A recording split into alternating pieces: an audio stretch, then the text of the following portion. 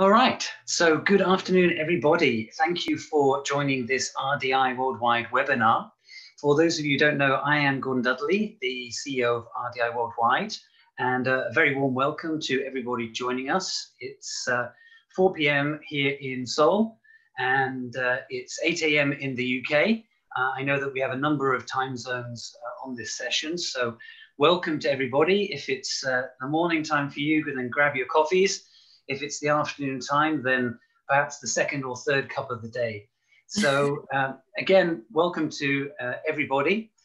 Today's session is going to be on the subject of talent intelligence.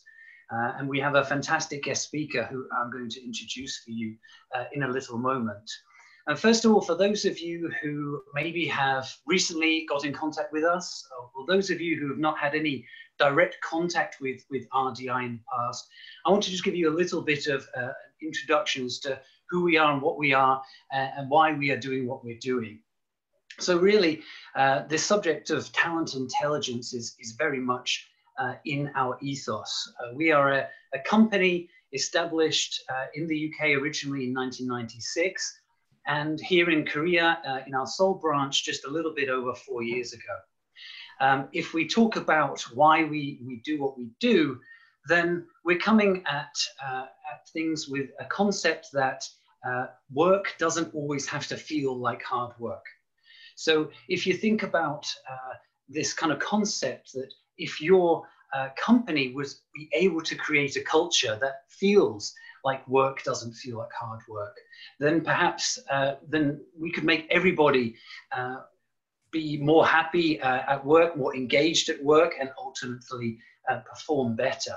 So what we're all about is people. And so that's what we bring, is a real passion for people in everything that we do, internally for us as a team and a company operating with our clients, and also through our services. So the three things that we mostly do are there for you. The performance management is an area where we are helping companies to drive better results. We also do leadership development, whether that's somebody as a first-time leader or somebody who's very experienced at the C-level, driving an entire organization, managing others who are managing people. And we have programs that cover all of that. Lastly, we also do talent acquisition. And this is, of course, a very important part of people management. And that's where we're trying to cover, in some sense, the entire employee life cycle in what we do through talent acquisition, finding the right people for the right job in a wide range of industries here, both in and across Asia and around the world where we help our clients. Keeping in mind the entire time that passion about people that we drive. So that's a little bit about us, and I hope that today will be thought-provoking as well as insightful. Whether you are a CEO or someone in HR, somebody who's simply interested in what this subject is all about. Fundamentally, everybody comes into contact with people in their work, and relationships and how we interact with one another is really one of the key differentiating factors. So in this session, some contact for you perhaps at the end as well. And now I'd like to introduce our guest speaker for this session. I'm very happy to welcome Jeanette Bodkin, who is based in the UK. She is an expert in all things to do with talent management. And today she's going to be giving us a little kind of introduction and insight into what is talent intelligence. In some sense, how to get ahead of the curve. Most people have been familiar with headhunting and regular recruiting as a service for a few decades now. But if you really want to beat the competition, you have to get ahead of the curve. And this is what talent intelligence is really all about. So we're going to be having a presentation from her, following which we will have a Q&A. So please do submit your questions throughout the session, and we'll take them from there. So without further ado, I would like to hand over to Jeanette. Hello everybody. So here I'm going to be talking about talent intelligence, and in particular the qualitative aspects, or the conversation-based talent intelligence. That's more of my background, but absolutely talent intelligence does encompass both the data, the secondary data and primary data, I've absolutely had background in those areas with a bias to the qualitative side. So the talent intelligence we're referring to here, because the term is talked about a lot and there's a lot of fluidity about this term. There are companies who call it different things, like talent insight, for instance. There are suppliers to HR teams who will just simply mirror the language back to HR using their language, and then produce a study or an output using their terms. That might be market insight, for instance. But here we are talking about talent intelligence that leads to talent acquisition, executive recruitment, or niche recruitment. So largely, or in the main, probably 100% relating to the acquisition of passive candidates. So what we'll be running through this morning, and this is me. So this is me. Now I was about to say that talent intelligence is often delivered by people with a search consultancy background or headhunters. I have had, I spent quite a while with Armstrong Craven, a European supplier for talent intelligence, and also services like talent pipelining. And I've supplied such studies to the likes of Facebook, Microsoft, a number of others, mainly large corporations, but also smaller businesses too. So here we are. I'll explain this, this image. So to define, first of all, talent intelligence, one definition is the gathering and subsequent analysis of external labour data in order to inform talent strategies and tactics. That is one definition. That's quite a recent definition, actually. But as mentioned, there's a lot of fluidity. Talent intelligence has a background in talent analytics and in executive research. Two very, very different areas. And if you think about it, two very different groups of people. So sometimes you may have analytics people in people, or talent analytics people in large corporations. HR people here may have those staff members. They tend to be, or this might be a stereotype, they tend to be quite desk orientated, looking at statistics, looking at LinkedIn data, for instance, not really having conversations. And then you also have executive research. Now, executive research is basically what we had before talent intelligence. Talent intelligence is, excuse me, a type of executive research. So that's this whole idea of conversations in order to deliver talent intelligence, in order to deliver talent acquisition services, or due diligence around people. But that right now, we're at a really exciting transitional phase, hence the image of Archaeopteryx, the dinosaur bird. We're at a really exciting transitional phase where those two areas are coming together. We can see this in the likes of SAP, the large German software corporation, Facebook, Google. Facebook and Google, especially Facebook, they are investing kind of in a second generation now of talent intelligence teams, and putting more senior people into those roles as it becomes more important. And of course, it's becoming more important because, you know, there's so much more data, and also from a social point of view, people are much more open to sharing data about themselves, and sharing their background, and sharing their ambitions. In my view, they've always been open to those types of conversations, but now it's more obvious. So here we are. This is ultimately about combining those two areas, combining that data with emotional intelligence, life intelligence, IQ, you know, thinking about what a headhunter, a sector specialist headhunter might have in mind, and ultimately leading to superior talent acquisition, executive recruitment. Because an outcome of talent intelligence, the core outcome, is a lower cost per hire and a higher quality per hire. And I can explain how and why that is. So, what is talent intelligence? In what situation should you be using it? So starting at the bottom here, we have executive recruitment. If you have a recruitment need, now you need recruitment. You don't need talent intelligence. You just need to get that person in if you need to get that person in. So, but thinking about in the nearer term, in the medium term, if you think about, say, 6 months, 12 months from now, you might have a view of a certain leader you need to bring in. It's a type of leader you've brought in before. You're probably going to use the same job description. You're probably going to source from the same areas. That's talent pipelining.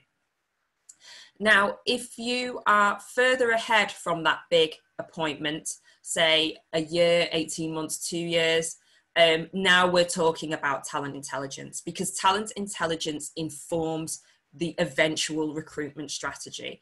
And it's usually used for eventual appointments. It could be one appointment or a group of appointments, or a group of appointments relating to a new location, for instance, because an enterprise is doing something really quite different than it's done in the past, and it needs very different people or very different individual leaders, might be even culturally different.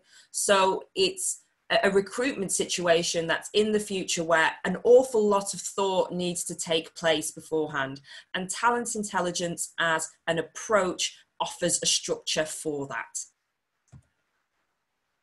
So project triggers.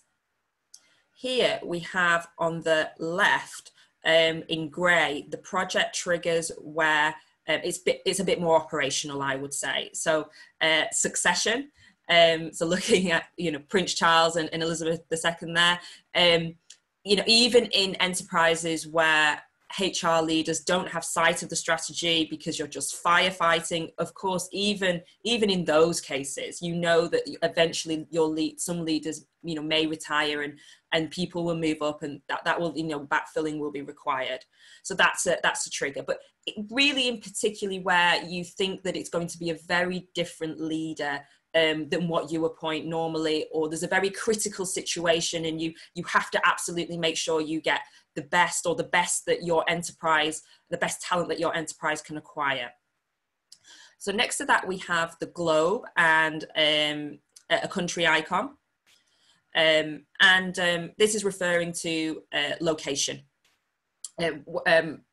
It's, for example, there are corporations which are shifting from being manufacturers to technology, and that means that the new sites that they're opening up are in very different locations. They are fishing from pools from a talent perspective which are pretty crowded.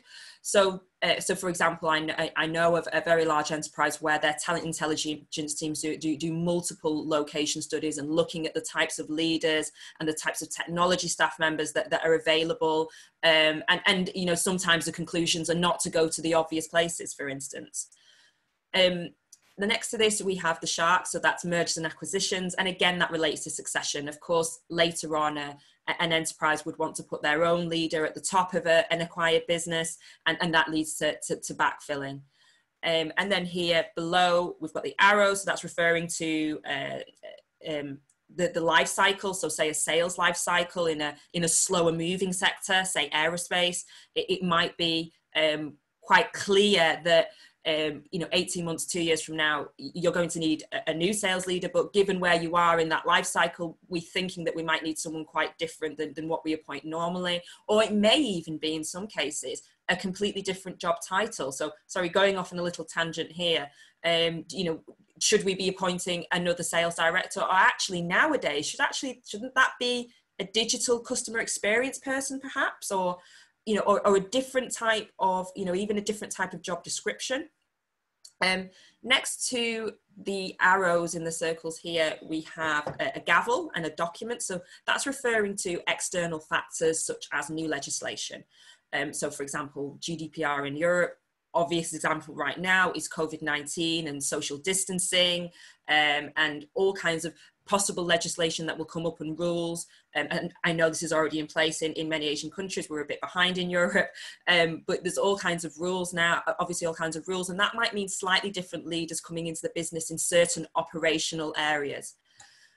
So more to the right here, we've got the icons in maroon. So first of all, at the top here, that is not food. That circle is a petri dish. So that's talking about experimentation.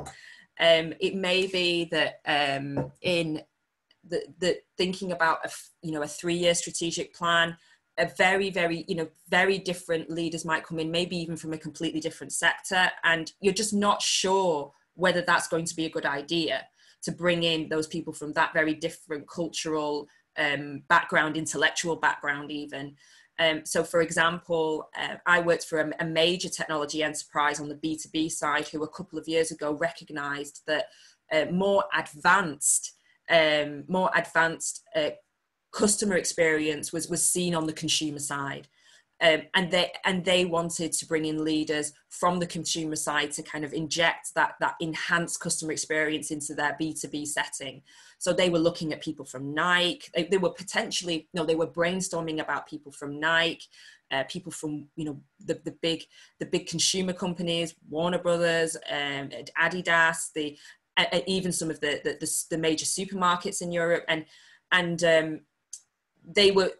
And a talent intelligence study was delivered to them that helped them explore the skill sets these people have, whether they'd be open to a B2B background, how they would expect to be attracted, what was important to them. And so that would get them in a position where they could think to themselves, look, should we do this? Should we take this big leap and invest in someone from a completely different sector? And if so, which of those multiple consumer sectors? So that talent intelligence project answered that question.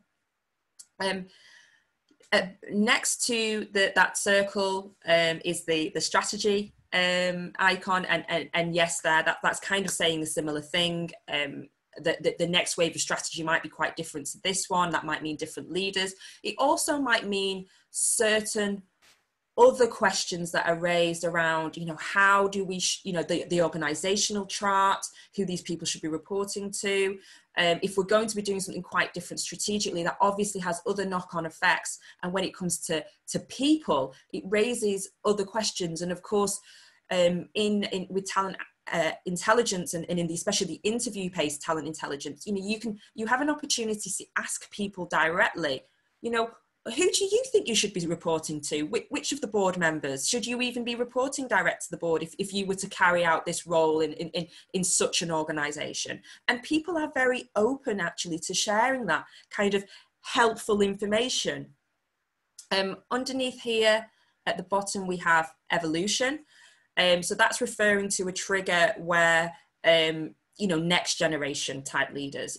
Sales is a classic example. Marketing is a great example as well, where I can imagine marketing directors in 5 years' time will be really different from marketing directors today, just given the changes that have taken place, thinking in the digital sphere. So that's exploring, do we, in enterprise exploring, what kind of people do we bring in next? And actually, are they ready? Because they're probably going to be younger, thinking about digital natives, thinking about people who've always, worked on cloud products, for example. But are they actually probably too early career right now for us to bring them in? Do they need to have certain career experiences? Who are the stronger of that kind of cohort, and what kind of experiences do they have? Would they be interested in us? Should we be interested in them? So talent intelligence answers those kind of questions. And the objective is, when you do get to that point, 18 months down the line, 2 years down the line, and you start that recruitment project, you invest in that headhunt, and of course headhunts can be expensive. You get in a position where you're more likely to be right first time in terms of the sectors that you're targeting. Or if you're not successful first time, if your plan A is not successful, you already have a plan B part prepared, another set of sectors, a tier 2 type of candidate, that persona that you might be looking at. So that's the idea of how it, you get to excellence, and you are very smart with your costs and your resources. So moving on here to questions and answers. So this is kind of summarizing some of the things I've just said with the previous slide. So on the left hand side here, we have HR and talent. So this is the main consumers of talent intelligence are HR and talent, and then they would tend to share that on with the business, share some insights with the wider business. But these questions here are the bread and butter. These are the kind of questions in many of the talent intelligence assignments that I've worked on. These are the questions that are being answered. In the middle here, the middle column for on the operational side, the business side, probably better to say, there's often a smattering of these questions. So for example, what technology, what platforms are proving successful? So taking example for the travel sector, for instance, which was a sector that I worked for, they were all shifting to new technologies. There were lots of less visible suppliers of that technology, of those technologies. The travel sector was heavily diversifying. So my client wanted to know what technology platforms they were using. In the course of the research, we realized that that's not enough just to answer that question. And we could find out why they were using certain technology platforms. And that was really important, because every business is different. What's successful in one business is not going to be successful in another. So that wider context was really was really appreciated. And it was even remarked that we went further in that talent intelligence project than the management consultants had done. We'd got, because of the intimacy, because of the close conversations we were having, because of the information the respondents were sharing, we went further than the management consultants in some areas. Now, the reason why we were getting that information is we're having career conversations. We're headhunters, but we're not asking them about something they're either interested in or not interested in, or trying to persuade them into something that we think they should be interested in. This is all about the respondent. This is asking them, well, what are you leading? How do you feel about the mandate that you have, the tools that you have, for example, the technology? And people can be really open to this, because they're often not asked how they felt. They're expected to they're expected to strategize and own that strategy and shoulder that responsibility, but they're rarely asked how they feel. And so this is where we come to the column on the far right-hand side for strategy. Now, to be honest, this isn't the main objective of talent intelligence. We're not aiming to answer these questions, in terms of the top of the list. These are the very solid secondary benefits, I would say. But in my experience, I have consistently come up with these, with insights in these areas, because these leaders, and it's often leaders that we're interviewing or we're having career conversations with, they are executing on a strategy. That strategy is often imperfect. They're very keen to share their opinions on that. They have opinions on how that strategy should be tweaked. They're very keen that they actually like the opportunity to share their views, their expert views on matters like that. So you start to see how you can, as a secondary benefit, share with your client, then what we think the next wave of a certain strategy might look like, for example, in customer experience. And it could even be in really dry areas, like where we will build our next supermarkets, for instance. What kind of digital experience would be included there? These secondary benefits are really appreciated by the wider business. And of course, if HR is owning that project, you know, and there, you know, it could be HR people conducting the project. More often than not, it has been suppliers conducting these projects, and they're bringing that back into the business. That positions HR as really quite strategic, and as a font of knowledge that might not have been expected. And it gives HR an opportunity to really lead in people matters, you know, and even beyond. So, how it's done. You're going to have to let me have a drink here. I've already alluded to this. These are targeted conversations, often conducted by headhunters who are sector experts with a group of people which will have commonalities. So, for example, marketing directors in Thailand, in the retail sector, at a certain level hierarchically, and I mentioned, say, directors, and they might be in a certain type of size of business. So you might want to take the biggest, for example, the largest companies in that sector. You can see here, once you get to say 10 conversations, 15 conversations, which is a typical sample, it can be more, then you start to have themes on, you know, on from the questions that you're asking, and you can start to you can start to draw out themes and insights and even conclusions that solidly answer the questions that your clients might have. So how it's done, it is those targeted conversations, obviously by somebody who already is quite familiar with the sector, and they can start to analyse, they can start to draw out commonalities, they can also start to spot anomalies and investigate those anomalies. You know, having someone who is already familiar with that sector and very familiar with having these types of conversations, they can start to interrogate, well, why are you saying that? That's quite different from your peers, and you start to get competitor intelligence in some cases.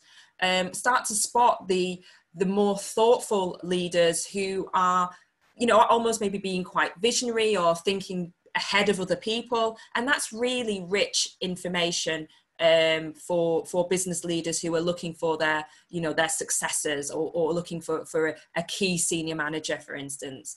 And I've mentioned here, you know, moments full of meaning. These are quite VIP conversations. These are conversations led by someone with a high degree of credibility, who is confident in speaking with senior leaders. It's treating these leaders in a way that they really appreciate, in terms of their opinions, in terms of opening things up, in terms of asking what would be an ideal next position for you as a leader, instead of kind of narrowing them down into a specific open position. I would also add here that obviously conversation is coupled with other secondary data. That might be data from LinkedIn, it might be press data, whatever is kind of, you know, the brief requires. You know, often for Western companies, for instance, some of the smaller countries, some of the emerging markets, they're quite invisible to them. Of course, we're all in our bubbles. You know, us Westerners will see the Western press, and even narrower than that, UK orientated or French orientated. So, you know, that kind of sector data, even economic data from a certain country and a certain sector in that country, can be greatly appreciated, and it can form a very solid backdrop to those targeted conversations, and all that kind of data can be brought together.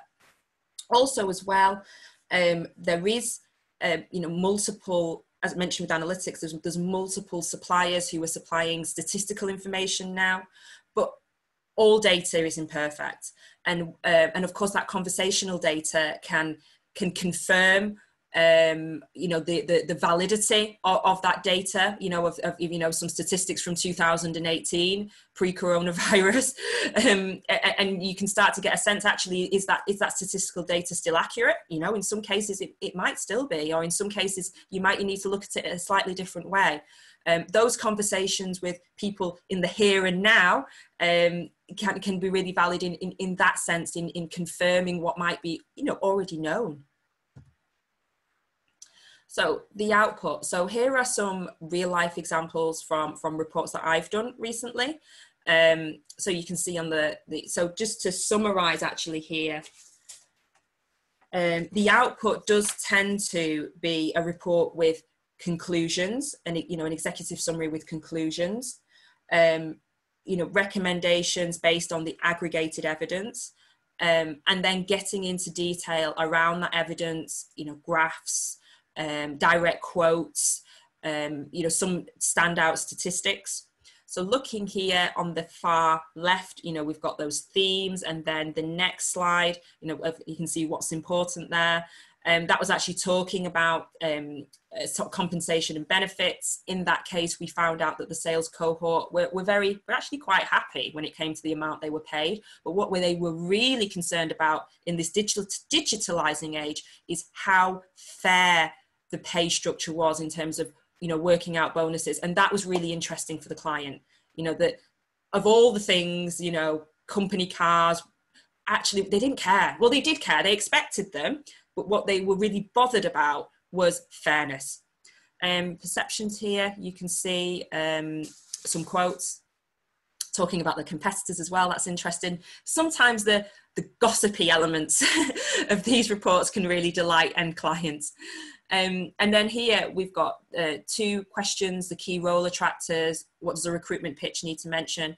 So in this case, we were briefed to find out what's really important to sales candidates. It was in Switzerland, in Austria, in Germany. What's really interesting here is that the Germans, the Swiss, and the Austrians actually said slightly different things. There were commonalities, but they did say slightly different things.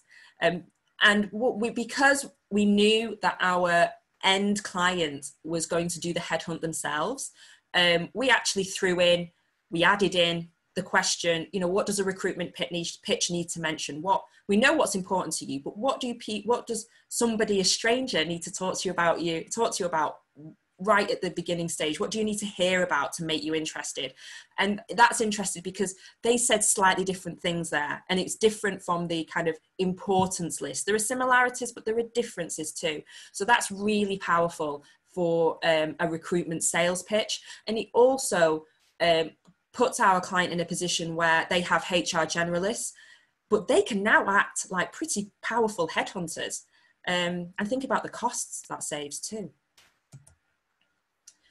Okay, so here, listing the benefits of an individual project. A Venn diagram. So there are certain, you can see the relationships there that are going on, the interaction. So we start off with HR. I keep mentioning cost per hire, quality per hire. That's the end goal here. Full ownership of data. The reason why the cost tends to be lower is because this is a research project as opposed to a headhunt. Headhunting is expensive, you know, big fees. They might leave after 7 months, and you know there's not much recourse. But this is full ownership of the data. So you know, obviously with a headhunt, you just see the short list, but obviously you can do things with this data. It might be that the approach has been combined with a talent pipelining approach, and you have as an output a list of names and contact details, or it might be there's a secondary benefit of that. We do ask interviewees if they're happy to share their details, and more often than not, they say yes. So we're, you know, speaking to the Europeans, we're completely, we can be clear and confident with GDPR there. You can access a set of recruitment tools as alluded to earlier, you know, thinking about the tools that, thinking about the HR teams doing the headhunt themselves, thinking about the different graphs, thinking about you have means there to communicate to the wider business on some of the challenges, and you've got the evidence there. That even in some cases might be statistical if that's been asked for. So looking at, just moving up and looking at the Venn diagram and where it crosses over into the business unit, you know, I've mentioned the ability to acquire talent correctly first time, but also a shared understanding of talent opportunities and challenges. If there is for optimal talent intelligence, there is a need for the business unit to be involved at the start. So that's a big ask in terms of kind of getting their time and attention, but it does mean that HR and the business unit are on the same page right from the beginning when it comes to something quite challenging. And that obviously has great benefits for that HR function. It's really helpful to them. Moving on to the interviewees. When we approach these interviewees, and to be honest, the majority do, I would say the majority, a decent amount, over half, just over half, do agree to speak. We're offering them the opportunity to learn about something that they've never really thought of before, a career pathway, a type of role. And that approach is heavily curated. It is conducted by a headhunter who can easily have a very, very salesy hat on if they need to. But they don't really hear. It's much more gentle, it's much more soft touch, and it's been heavily curated. We've thought about the sector they're in. We've thought about we've seen on LinkedIn or through a different source, maybe in the press, what they've done, the kind of aspirations we think they might have. And we're coupling that with what our client is talking about. It's a very different world, but I want to guide you through that. That's very VIP. The interviewees love that. They do. Even if the client is somebody who they may have not thought of before, it might be a business that is kind of tier 2 or tier 3. You might be a HR leader of that type of business, but because you might be being honest about where you need to improve, ambitious about improvement, people can be really open to that. And you might have somebody who is at Microsoft, at Google, who, they might be in a more junior position, but they're saying, well, I actually want to join. I think I quite like the idea of joining a company that might face challenges, especially if they're honest about them.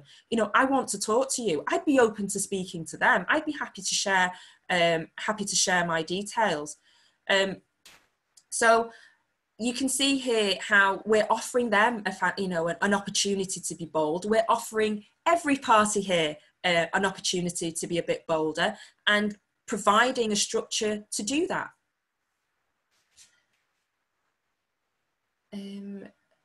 So moving on here, longer term, say multiple projects have taken place in relating to talent intelligence.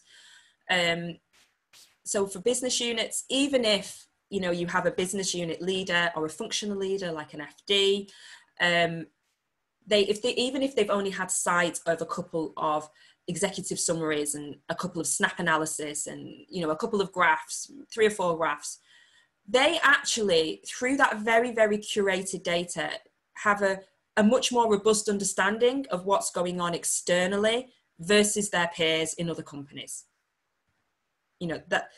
That's a longer term, a longer term benefit. And then we can move on there. If they've really got, if they've really been working with HR on this and had even a couple of coffee chats, they've got a firmer understanding of the people related opportunities and threats. But on the HR side, longer term, there's an opportunity here to be seen as a more strategic function. HR does have a reputation, even very solid HR teams have a reputation for being quite transactional when looked at by the business. There's an opportunity here to kind of tweak that view, to show your colours in slightly different ways. And also, of course, as well, that wider overview of talent strengths, weaknesses versus competitors. And of course, these reports, these insights can be used in other, applied to other areas. So if you think about sales, say if a significant study was done in a few countries in a region in sales, well, some of those insights would probably be quite applicable to marketing as well. And it gets you in a stronger position where, when you're speaking with that marketing director, you can point to that information and it's quite credible because of the way that it's being done. So getting towards the end here, moving forward, talent intelligence is about solving problems. A challenge to get started is identifying those problems to solve. I've been in conversations, it has been expressed to me that HR teams do need to be in a position where they're already quite trusted to do something like talent intelligence. That might be because of transactional work. You know, they might have been just very, very solid with that recruitment. But, you know, a degree of trust and a good relationship is required with key business leaders to get started. But that might be quite informal. That might be, say, through coffee chats. That might be partly, you know, HR getting their credibility up by making sure they have a solid grip of the internal people data first, and curating that for the business and starting conversations based on that. I've mentioned coaching conversations here, which I think is quite important, because I have witnessed HR VPs and HRDs have very effective conversations with business unit leaders about talent intelligence or leading to talent intelligence using coaching language. Suggestions to accelerate. So this is what I've heard from HR leaders and what they're hoping to do longer term through talent intelligence. And that is partnership with workforce planning, embedding talent intelligence as a go-to tool. So key people in HR know about it and have a familiarity with it. And I would being very ambitious, I would go as far to say that I think business leaders who are change agents or who are often in change type roles, say, you know, thinking about sales today, thinking about marketing, thinking about digital transformation, that they have some awareness that this exists. Probably, you know, a HR director would help them have that awareness, but I think that they should have this awareness, that they can, you know, they can recruit, they can put together recruitment strategies that dovetail with their own change strategies, and lead to, you know, robust outcomes where every option, you know, multiple options have been considered, and they get it right first time when it comes to that, when they eventually start recruiting for that leader who is also going to be delivering change. For instance, change is a very big trigger, is a major trigger for talent intelligence, as you would expect. So we've come to the end here. I think, Gordon, I think you're going, and Eric, I think you're going to be helping me with these questions and sharing some of the thoughts that have been shared, some of the queries that have been shared. Yeah, absolutely. First of all, thank you very much for that presentation so far, Jeanette. So we do have a few questions already in the Q&A. Before we get into that, I'd like to just ask everybody to go ahead and answer this question, just to get a sense of where people are at. So please go ahead and click this, everybody on the call, if you have had any exposure to interview-based or qualitative talent intelligence research. And we'll get people to do that as they're gathering their questions as well.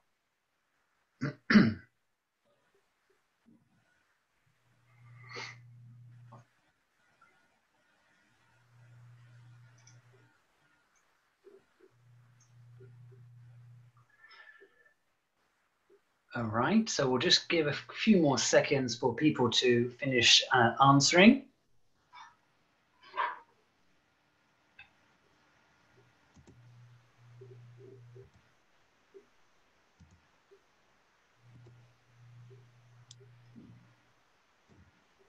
I think I'll start to respond to this now, Gordon. I think we're seeing that about 46% have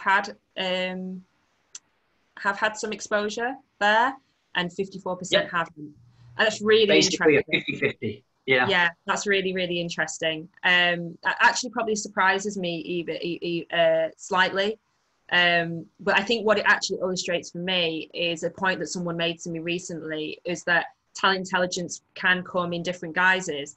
And actually, I probably shouldn't be surprised, because I even said myself at the beginning, is that executive research is something that's been around for absolutely ages. And that's where this term talent intelligence comes from. And I think a recent development is probably a firming up of the vocabulary when it comes to, you know, because the very large businesses are talking about it and talking about it a little bit more in Europe. But yes, it's always been around. So yes, it's interesting to see. All right. So let's jump into the questions then. So the first question that's come in from Jay. Good to have you on the call today, Jay. What is the difference from talent intelligence to HR analytics? That's a really good point there. HR and analytics can certainly take the place of talent intelligence if talent intelligence is not needed. If analytics just gives you the answers you need, then use analytics. Analytics is obviously, it's more on the data side. I personally haven't been knee deep in people in people analytics. I'm aware of some sources and I've looked at some sources, but it is more on the data side. It can be internal or external. People analytics is often internal, because I'm thinking about the larger businesses who have access to that. But the big difference, I would say, with talent intelligence is that talent intelligence, you would use talent intelligence if the analytics you have isn't giving you the answer, or if you might even be wanting to check up on it. Talent intelligence is something that would normally bring together multiple data sources, so not just the analytics, but the interviews, for example, press, maybe other scrape sources than what other alternatives, and it would put them into a structure where you have a staged process, and at the end you have some quite robust conclusions. You have multiple, a report, with multiple, graphs and slides that you can communicate back to the business. And it's just, in my view, talent intelligence is offering you something kind of bigger and heavier, not necessarily very heavy, but it goes into much more detail, basically. But you don't need talent intelligence if your analytics is giving you the answer that you need, and you have quite a lot of faith in that answer. All right. So let's move on to the kind of related question, which is then, what's the difference between sourcing and talent intelligence? Sourcing.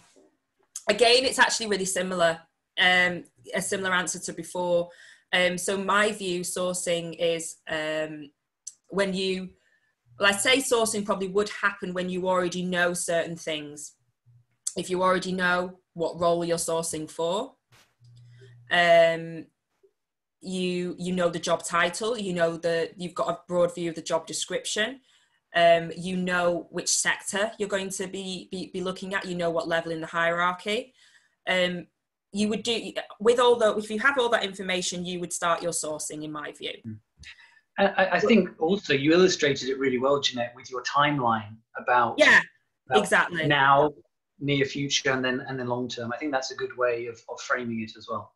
Yeah, but if you don't know the answers to those questions, you're starting to get into a position where you need talent intelligence. However, I would add that there can be some crossover, because of course a trigger for talent intelligence is experimentation.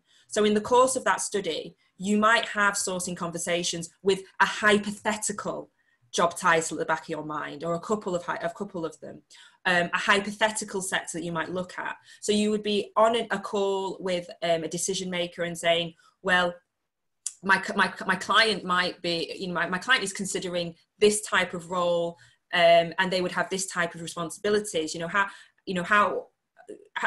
you heard about that in your sector? Is that something you're familiar with? Who is particularly strong at doing that kind of thing? And then you might put the phone down and then go to someone else, and then go who's from a different sector and say, well, this is another role that, not another, but you'd point to maybe a slightly different version of the role. You wouldn't be telling that person, well, this is the plan B, but you would be, you would certainly use sourcing conversations as part of a talent intelligence activity, and probably as an output, you might have a list of names of people who are doing, you'll have a group of people who are doing customer experience, and then you've got a group of people who are doing digital marketing. So, and very, very, people, so there might actually be a lot of crossover in those roles, but there's two different versions of it. But through the sourcing, you're exploring each one. But the output is not to start the recruitment straight away, but to go back to your client and say, these are the paths that you could go down. So yeah, you might use sourcing as a tool within your talent intelligence, but the kind of sourcing for real, in inverted commas, that's when you absolutely know exactly what you're looking for. Sure, absolutely. I think that's a pretty comprehensive answer. And so a question from Stan: how do business leaders respond to talent intelligence reports? Good question. In a variety of ways.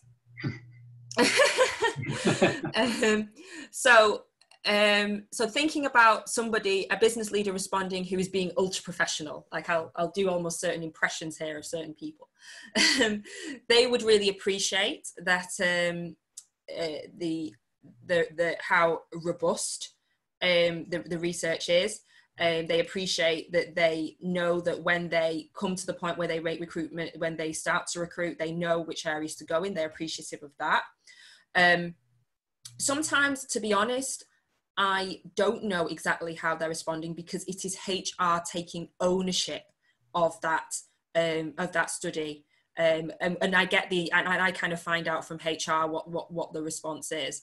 Now, sometimes what we're telling the business leaders is what they already know or suspect, and that's okay, actually, because they at least now have some evidence to back up what they're thinking. They're going to be making decisions based on kind of some solid data in the market, as opposed to just their feelings and what they've picked up from gossip.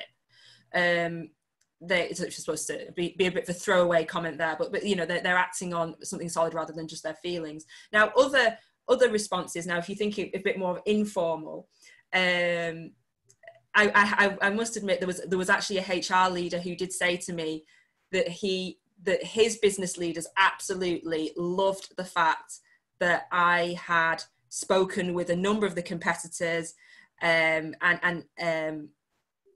got them interested in this client, and they loved the disruptive element of it. They were a bit, they were typical sales guys. They were quite mischievous, and they appreciated their report, but they loved the mischievous element to it. They loved it that they got all this data on their competitors, and they were making all these good sales guys turn their heads. So that's another reaction. A second, give another example. I've had a response, again, this is through HR, but still it was a response of the business. It was communicated back to me. They ended up finding out through the talent intelligence that when people were asked about perceptions, in a very, very specific area, they found out that some of their staff members weren't seen as very good performers. They were actually seen as a bit rubbish, to be blunt. But these individuals, these were in, I think, software, very senior people in software development. They were hidden away to the wider enterprise because obviously these companies are vast, and they what we just picked up, it was a gossipy thing. It was a secondary anecdote, but they really appreciated finding out how their staff members were not we're not rated, and the reasons why. So a fair range of responses, essentially. Oh, absolutely. From the ultra professional to thank you very much, this is going to help our decision making. We have a plan now. We have a more robust plan. We'll dovetail this with our strategy. To I love all this gossip. Please tell us more. So it ranges from that to that. So another question here: how do you report on the soft data? Meaning the soft data from conversations with external talents. This is an excellent question. So I've mentioned the graphs and the charts, but what we do, say if we had a graph where somebody mentioned something that nobody else mentioned but was very interesting, we would detail that, and if we thought it would be interesting to the client, because on the call, and this is why you would have a headhunter doing this, is why, or somebody very, very skilled, is because that person would have the knowledge to spot someone talking about something anomalous, and investigate it. And we might have, for example, in the last report I did a competitor in focus box, and took some of the data, took some of the interesting things that were being said about competitors, because it was a very, very dynamic sector, where there was a lot of experimentation taking place. So some people were talking about things that the others weren't.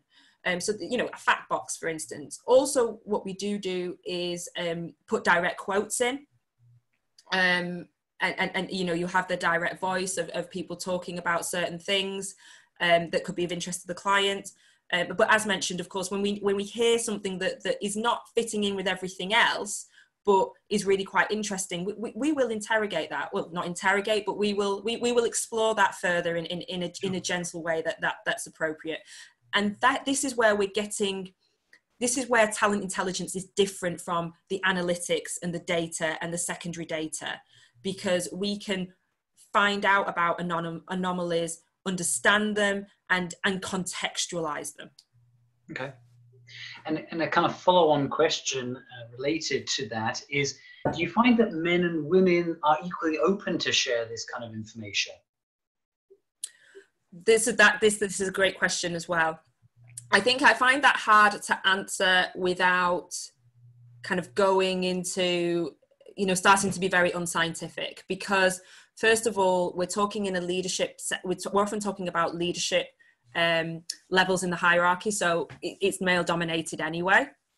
And so the sample size of women is immediately really quite small, and then even smaller still as you get into technology. But I have actually done studies where it has been 100% women, because a trigger, and this is what I really should have mentioned, a trigger for talent intelligence is diversity and inclusion. Okay. A desire to bring underrepresented groups into a business, and that might not be race or gender. That might be a professional type group, or how can I put professional this? Background, like a certain professional background. So people, so people in marketing who have done analytics, for instance. Sure. But I mean, broadly speaking, I kind of want to say that men might be a little bit more open, but I really can't, because women have been very, very cooperative as well. It's just that there are more men out there, so you do end up with a feeling that men are more open, but that's a very unscientific response. Okay, so perhaps I think we have just time for one last question, which is a good one to be our last question, which is, what are some of the KPI recommendations or measurements of success for talent intelligence? This is this next generation, and this is why at the beginning of my presentation there was an Archaeopteryx, and then there's a hummingbird, because it's changing, and we're not. I wouldn't say, from what I know, we're not at that level of maturity in this approach. So I've been speaking with a talent intelligence leader, and the plan is she's just joined her business.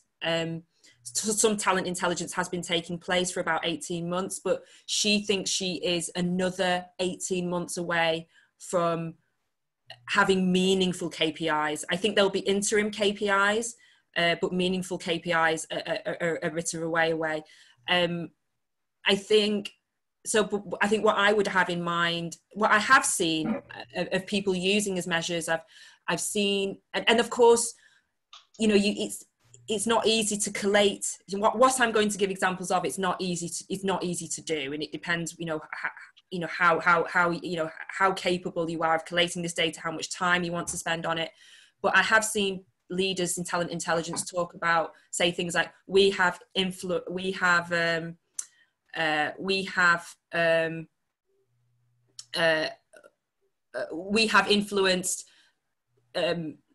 5 million euros worth of decisions. Things like cost per hire and quality per hire, that's still quite anecdotal. It can be a challenge to measure. So I'm sorry, I can't give a full answer to that, but that's because this is a transitioning area of talent acquisition. I think what you highlight there at the end, Jeanette, is that it is fastly developing, it is emerging, and it is essentially the main value is that it's applied in a slightly different way, case by case, depending on needs and depending on sector. So I think that's perhaps one of the main takeaways. We are pretty much out of time now. Thank you for all your questions. We will follow up with the remaining questions as well directly to you. And we have recorded this session, so we'll also be sharing that with you as well for later use. If you do have any further questions that you would like to ask offline, do feel free to reach out to us directly. You can find, if you're not really connected with me on LinkedIn, that way. Also, my contact details are, of course, on our website as well. Thank you to everyone for joining the call, whether you are on this side of the world in sunny Seoul with blue skies, or over in the UK as well, just starting your day. Last of all, thank you so much to Jeanette for presenting a very insightful presentation today, and hope that there will be some more interesting outputs and questions coming out from the discussions that we've had today.